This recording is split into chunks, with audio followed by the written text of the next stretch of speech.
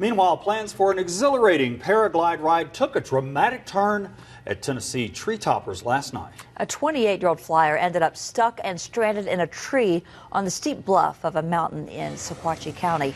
That's where News Channel 9 John Madewell joins us live from the scenic overlook. John, how's the paraglider doing tonight?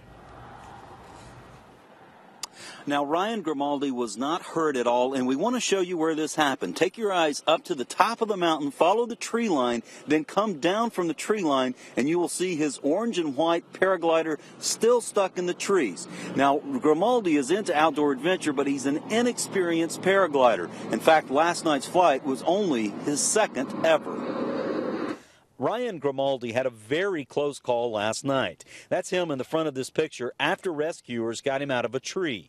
David Vaughn lives across the street and saw Grimaldi just before he launched his non-powered paraglider. Well, I just seen a guy up here trying to get off on a paraglider about 4:30, 5 o'clock, and then I came out about 8 o'clock with my dog, and a rescue squad was up here, and these guys said there was a guy caught in a tree down here. We met Grimaldi this afternoon. He declined to do an on-camera interview, but told us all about his experience.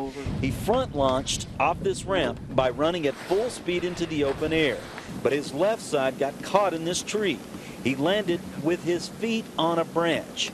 Then about 35 people from various rescue squads arrived.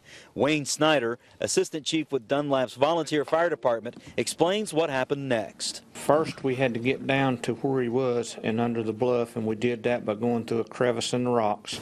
Grimaldi told us he was lucky and extremely grateful to all the rescuers, especially Rodney Smith of the Dunlap Volunteer Fire Department.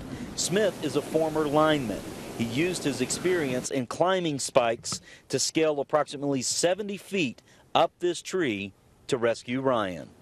Got down to him, and of course with safety lines and stuff, he managed to climb the tree just about like you were climbing a light post.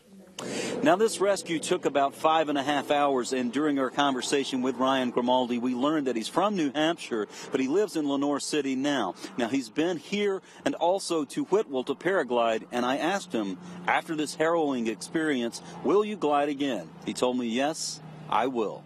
Streaming live from Sequatchie County, I'm John Madewell for News Channel 9. Now back to you.